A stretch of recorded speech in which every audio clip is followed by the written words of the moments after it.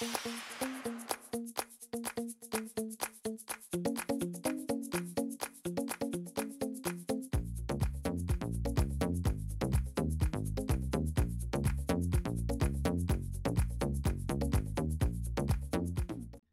everyone, I'm Michelle Smith and welcome back to my channel. If this is your first time here, then welcome. I'm so happy you found me. I have a Dollar Tree DIY for you today. In today's crafting adventure, I'm going to show you how to make this beautiful Dollar Tree Coastal Seahorse Swag. I made this beautiful swag using many of the products that Dollar Tree is now carrying in their Shore Living line. Let me show you how to make it. For this project, you're going to need a rail, and I made this one using a 5-gallon stir stick. Now, if you have not seen me make one of these in the past, I will put a link in the description box to a short video that'll show you how to do this. If you do not have access to the description box, you can also look in my playlist under Tips and Tricks for Beginners.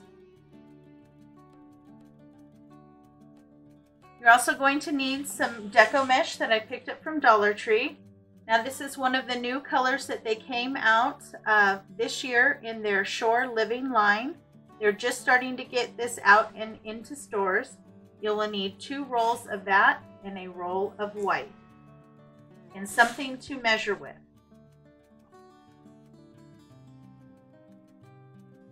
Now when I work with more than 1 roll of deco mesh at a time, I like to separate them out so that they don't get tangled. So I'll put 1 out on either side of my body, and then either 1 here on the table or 1 right down in front of me. So I'm going to put them off the table so it's easier for me to work with. And then you want to take the ends of each of the rolls and scrunch them together. Now you don't want to layer your mesh. It'll make it much more difficult for you to separate out your loops. So you want to just kind of scrunch them together and get them side by side. Just like that. And then you're going to pinch it. Just come in about 1 inch where you can get it. And then you want to measure. And you want to measure at about 12 inches. Pinch again, and then you're going to bring the 2 pinches together so that you have a loop here at the top. Now the top of your rail is where your hanger is. So you're going to start in this first loop, and the cut ends are going to go down. So take your loop, place it in between your pipe cleaners. Pull it nice and tight and give it a twist or 2. Okay, and you can kind of just open up your loops. Fan them out. You can see all of the color. Just like that. And then you're going to grab your mesh and you're going to measure again. Pull all 3 together. Measure again at 12 inches and pinch. Then you're going to go to the next pipe cleaner where the pipe cleaners are facing up. So right across the top here. You're going to drop that down in between the pipe cleaners and give it a twist.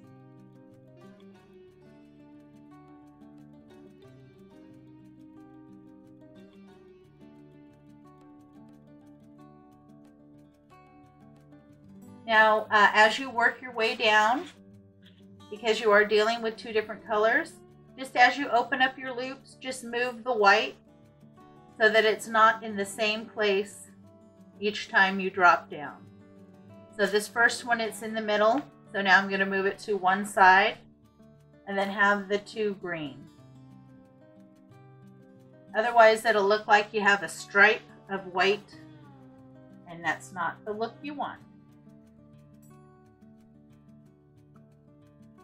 Okay, so I'm going to work down, measuring at 12 inches, and I'm going to go right down the center with the pipe cleaners that I have facing up.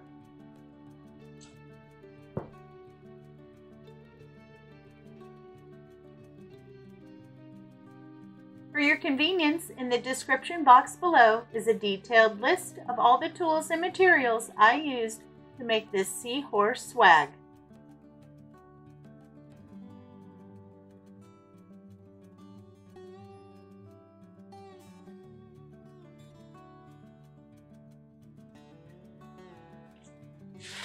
I've gone all the way down the center, and now I'm going to come up this side, and I'm going to do the same thing. Just keep measuring your poofs at 12 inches and then pull it to whatever side that you're going to go up. And once you get to the top, you'll come around and come down the opposite side. If you enjoy hauls, crafts, and learning new craft techniques, please consider subscribing to my channel. I do upload new content every week, and if you hit the notification bell when it pops up, YouTube will let you know every time I upload new content. Okay, so I'm up here at the top. Now as I move over to the other side, I'm going to do a pit stop again here in the center. So I measured my 12 inches, come into the center here, give another twist or two.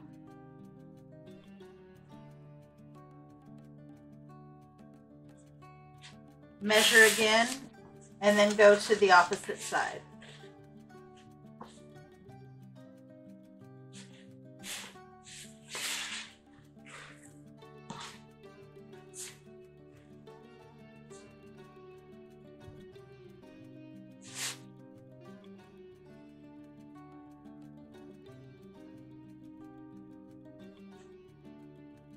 And then work your way all the way down to the end.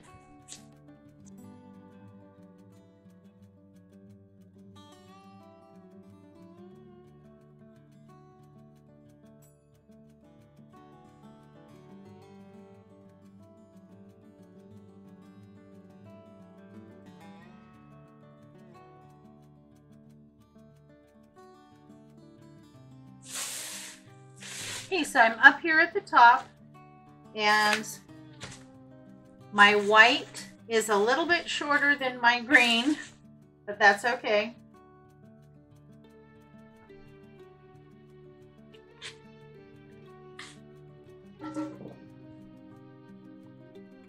Just pull whatever, if this happens to you, just pull out the shortest one here at the end.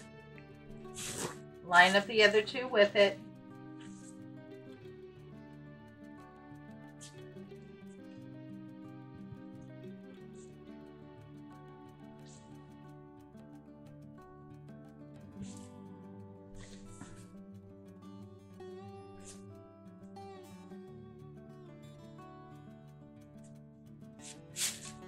Okay, so just go all the way to the end and then place it in the center here at the bottom. And you want to pull those ends so that they're facing inward so that you can hide them in the wreath.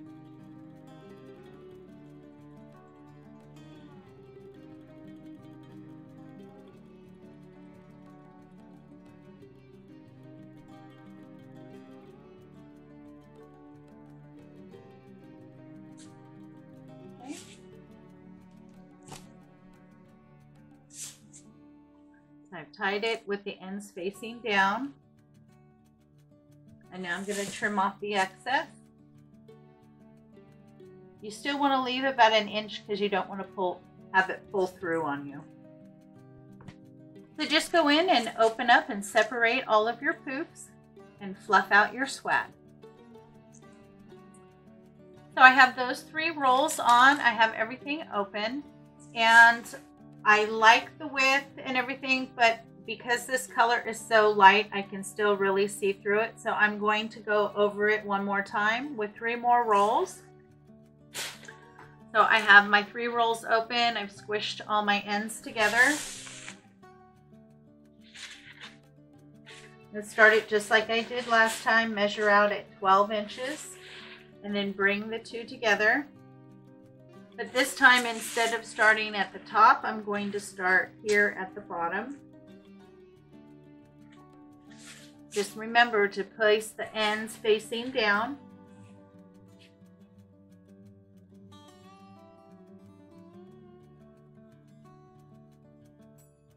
and then pull it nice and tight.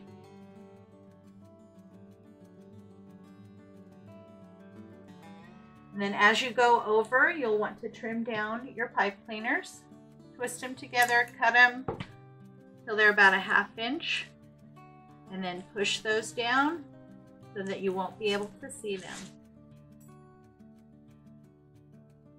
And then open up your poofs. Now you can open up your poofs as you go, or you can get your mesh down and then go back and open up your poofs. I usually do a section and then go back and open up my poofs.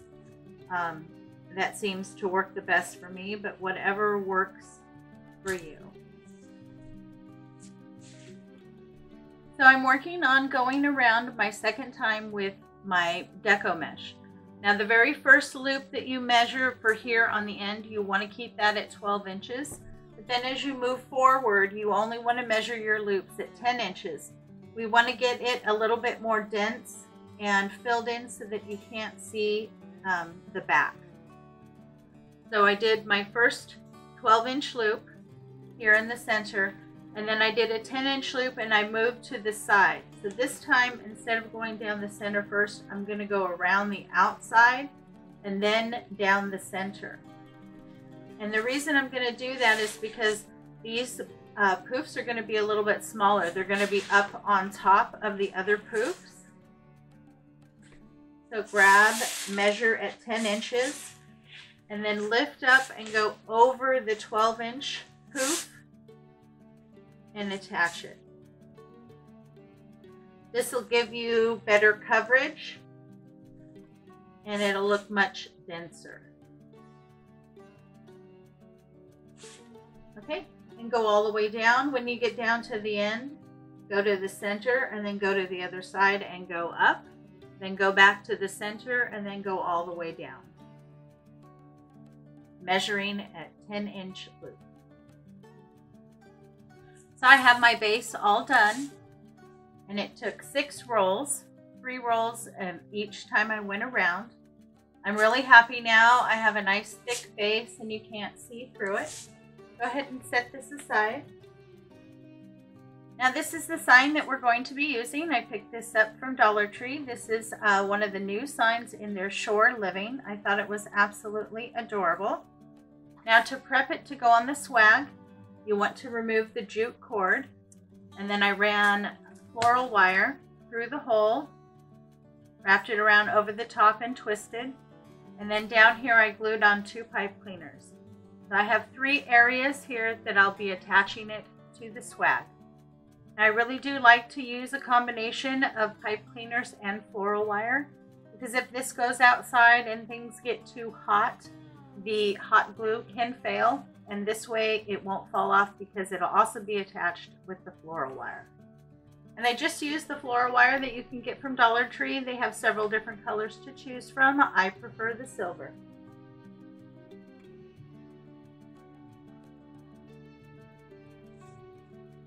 Now I want to place my sign a little down from the top because I want to put a bow right up here at the top, but I don't want it to go past the bottom. I still want to see some mesh down here at the bottom. So that looks about right. And to attach it, you're just going to move the mesh aside and feed the pipe cleaners and the wire down through the mesh to the back. And then you just wrap it around and attach it here to the piece of wood.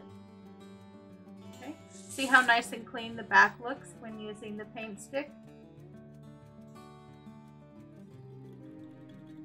So I have my sign attached. I'm really happy with that. Then here on the back where the wire was, once I cut it and folded it down, I did put a little hot glue over that because I don't want anything on the back that could possibly scratch. I think that looks great. Go ahead and set this aside. We're going to work on the bow now. I found this really beautiful ribbon at Dollar Tree. It's very textured, very lacy. I think it's absolutely gorgeous, and I think it's perfect to go by the sea. They had several different colors. They had this off-white, they have white, they had a dark brown, and a green. And I'm going to use this one that looks very natural. I think it will go well with the sign and the rest of the colors. We're going to be using the Easy Bow Maker. I really do like this. This makes it very easy for me to do a bow. I have a lot of arthritis in my hands from doing hair for as long as I have. And so this helps me hold everything. So measure out your tail at 8 inches and then place it down between the two large dowel rods. And then I'm going to measure my loops at 4 inches. So measure 4 inches and then pull it back through.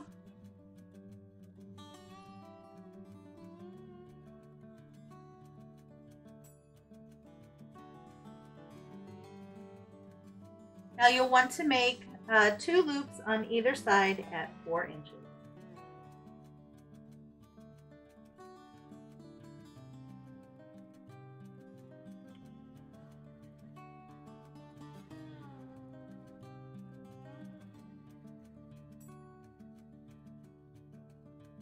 Okay, now that you have your 2 loops on either side at 4 inches, we're going to add 1 more loop to each side at 3 inches.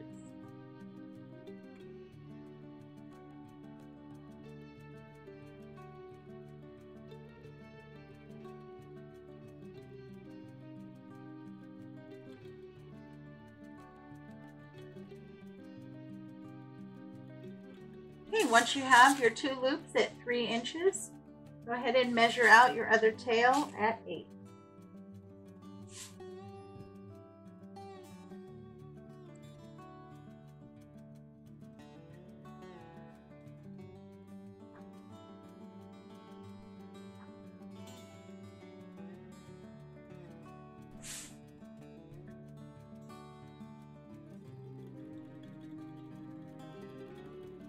Now you can adjust your bow while it's here in the bow maker.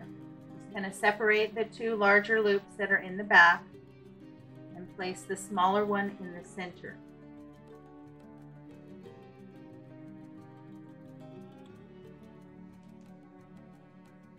If you need to do any adjusting, now is the time to do it.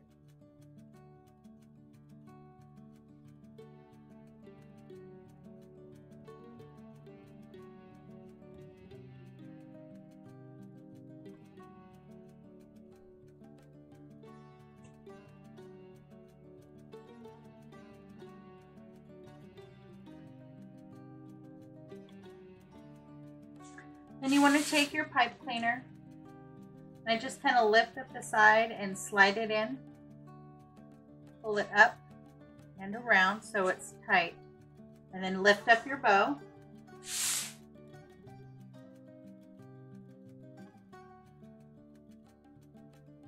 Wrap that around and pull it to the back. You want to get that nice and tight.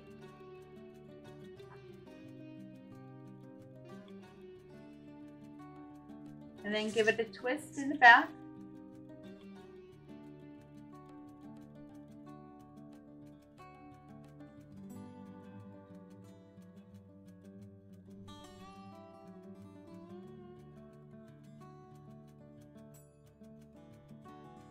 And just play with your bow again. Make sure all the loops are where you want them. I like to hold in the center when I do that so I don't over pull any of the loops.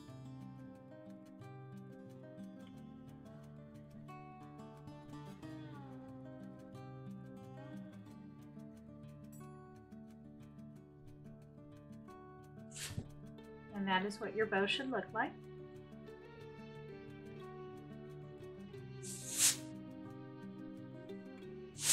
Now I want to place my bow right up here at the very top. And I'm going to do the same thing. I'm going to use the pipe cleaners, feed it through and attach it to the piece of wood in the back.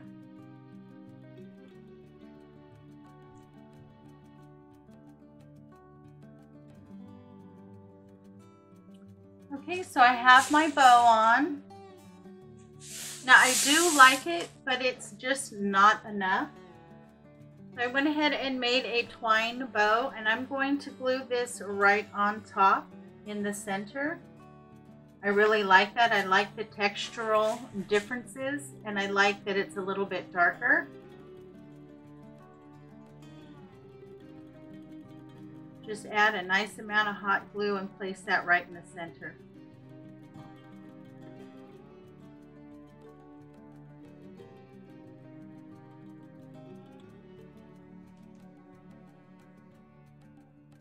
And here on the ends of this ribbon, I did just cut them at an angle.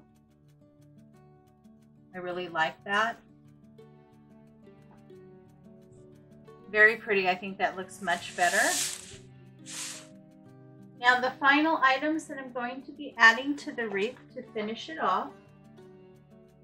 I found these really pretty, what do we call it, sand dollars that you can get at Dollar Tree. You get 3 in a pack. This is part of their new Shore Living decor. And these are a little on the heavy side. They also have some little starfish, and you also get 3 in a package. So I'm going to be adding those. And then I also have this bag of shells, and I believe I picked the shells up at Dollar General. But Dollar Tree also carries shells, so you can use either the Dollar Tree ones or whatever ones that you have at home. So I'm just going to pull some of these out. I really like them because they have a lot of different types of shells in there. And I'm going to be attaching everything to the wreath. Now how I'm going to be attaching them, especially these because they're heavy, is I'm going to be using a combination of Aleene's tacky glue and hot glue. Now the reason why I'm doing that is because hot glue tends to be temperature sensitive. And if this wreath goes outside or maybe even goes into a bathroom where it can get moist from people taking showers or it being outside and it getting too cold or raining, hot glue can fail. Aleene's tacky glue is supposed to be weather resistant. So once it fully dries and sets up, whether it gets really hot or gets really cold, it's not going to fail and your item is not going to fall off your wreath. So that's why I'm going to use a combination of this and hot glue to attach my items. So I opened everything up. I found this really pretty shell and I want to place that right in the center of my bow. For that, I'm just going to use the hot glue.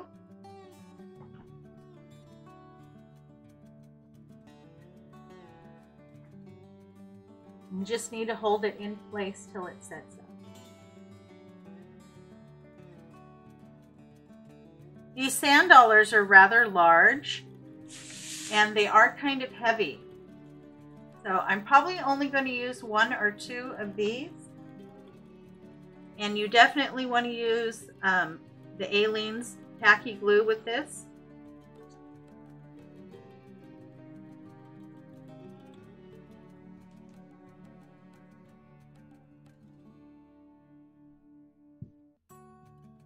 And hot glue. The hot glue will give you that immediate hold, and then once the Aleene sets up, it'll be good and it should be weather resistant.